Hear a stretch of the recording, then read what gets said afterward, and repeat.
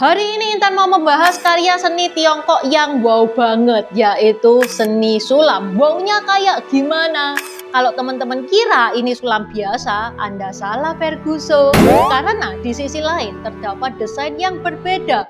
Ini bukan sulap, ini adalah Suangyan San Isho, atau kalau diterjemahkan, dua sisi, tiga perbedaan. Yuk kita menggali lebih dalam sulaman Suzhou. Ni hao, namaku Intan, selamat datang di channel aku, Dynasty. Kalau teman-teman suka sama kaos yang Intan pakai, ini custom marga ya. Kebetulan Intan kan margayang. Kalau teman-teman bukan margayang, bisa custom nama marganya teman-teman. Yang Intan pakai ini efeknya rainbow ya. Kalau kena cahaya, keluar rainbow-nya. Selain efek rainbow, ada juga efek kilap emas dan ada juga efek glow in the dark. Selain custom marga, ada juga gambar-gambar tokoh Tiongkok seperti Guan Yu, Zhuge Liang, Cao Zhenlong, Hakim Pao, Kera Sakti, 5 Jenderal Macan, dan lain-lain. Wis banyak pokoknya. Bisa dicek out di Shopee atau Tokped setiap awal bulan. Kalau teman-teman pengen mau diingetkan, jangan sungkan-sungkan chat admin Shopee atau Tokped supaya diingetkan sama adminnya. Okay, let's start!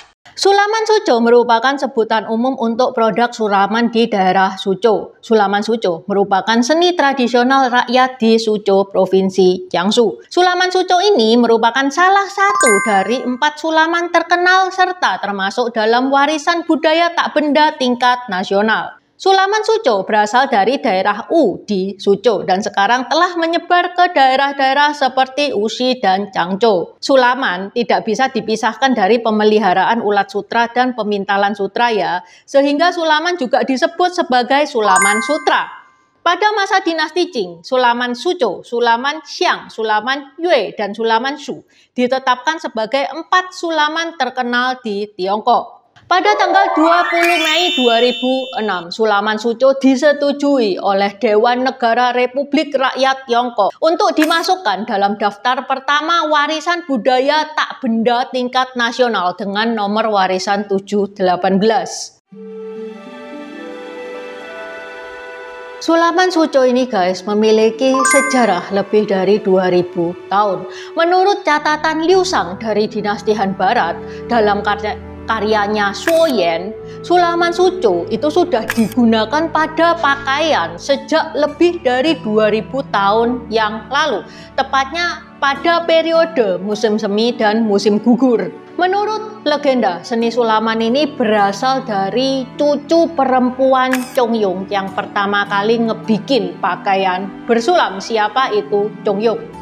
Raja Tai itu raja dari dinasti Zhou ya. Dia punya 2 putra, yaitu Taipu sama Chongyung. Nah, pada suatu hari Raja Tai ini mengutus Taipu sama Chongyung untuk pergi ke daerah yang sekarang itu namanya Suzhou, karena dia ngincer daerah itu untuk didirikan sebagai negara Wu. Nah, di Suzhou itu penduduknya itu banyak yang melakukan kegiatan motong rambut dan bikin tato. Ini yang ngebikin Chongyung itu nggak suka dan kepengen menghapus kegiatan itu.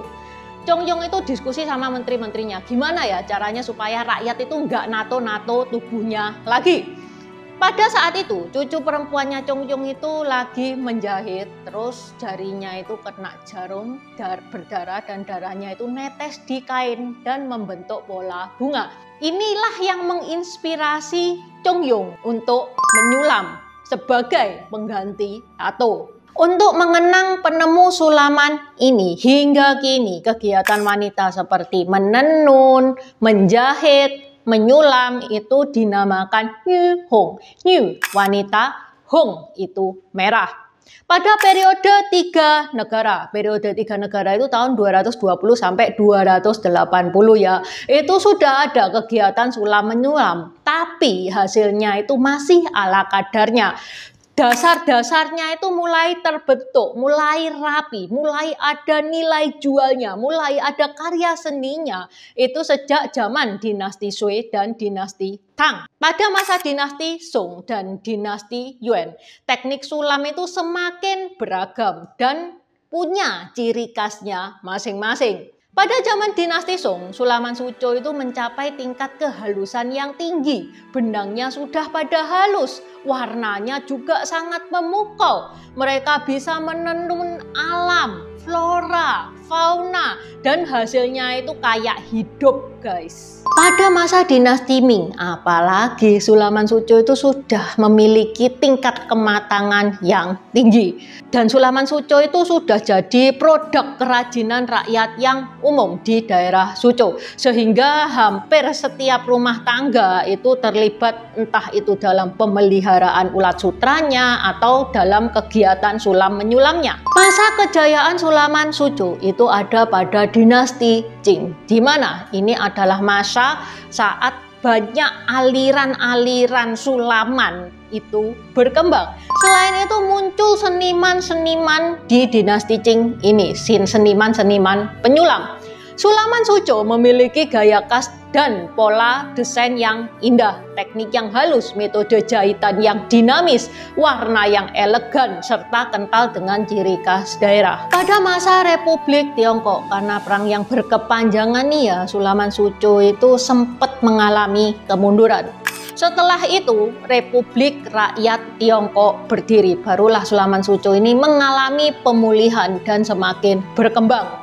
Sampai pada tahun 1950 didirikan Institut Penelitian Sulaman Suzhou, sampai buka kelas guys untuk sulaman Suzhou tersebut. Teknik menyulam pun dari 18 teknik sampai ada lebih dari 40 teknik. Selama 2000 tahun sulaman Suzhou ini terus berkembang dan terus berinovasi. Salah satu inovasinya adalah Shuang Mian San Yi Xiu yang Intan jelaskan di awal. Apa itu Shuang Mian San Yi Xiu? Itu adalah teknik menyulam dengan satu jarum, satu benang pada kain yang sama untuk ngebikin pattern dan warna yang berbeda dengan teknik sulam di dua sisi. Selain skill, tentu saja ini membutuhkan teamwork. Pantes loh ada pepatah di Tiongkok, Huang Jin Wan Liang, Puru Shu Xiu Yi Xiang, yang berarti sulaman Suzhou itu lebih berharga daripada ratusan emas.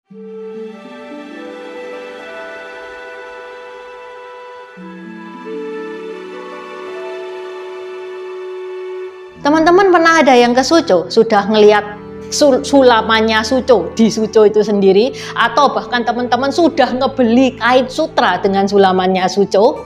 Wah, Intan kalau mau beli itu nunggu Crazy Rich dulu dah. Kalau teman-teman punya, boleh dong berbagi sulamannya Suzhou itu kayak gimana, sutranya itu kayak gimana. Oke, sampai di sini dulu bahasan Intan hari ini. Buat teman-teman yang mau nambah-nambahi, buat teman-teman yang mau sharing, silakan loh, silakan coret-coret di kolom komentar. Buat subscriber baru, selamat datang. Terima kasih sudah menonton videonya Intan sampai habis. Intan sarankan buat teman-teman yang baru bergabung untuk nonton videonya Intan tentang pergantian dari dynasty ke dynasty. Ini nih videonya. Di deskripsi juga sudah Intan taruh. Karena di video pergantian dynasty itu adalah basic dari semua videonya Intan. Itu yang pertama. Yang kedua, video pergantian dari dynasty ke dynasty ini bakal sangat membantu teman-teman kalau misalkan teman-teman itu nonton film-film Tiongkok yang kuno-kuno itu bakal sangat membantu banget, karena film-film Tiongkok itu nggak menceritakan secara jelas background kayak gimana. Terima kasih udah nonton channel ini sampai habis. Dukung aku terus berkarya dengan klik subscribe dan bunyikan lonceng di bawah ya guys.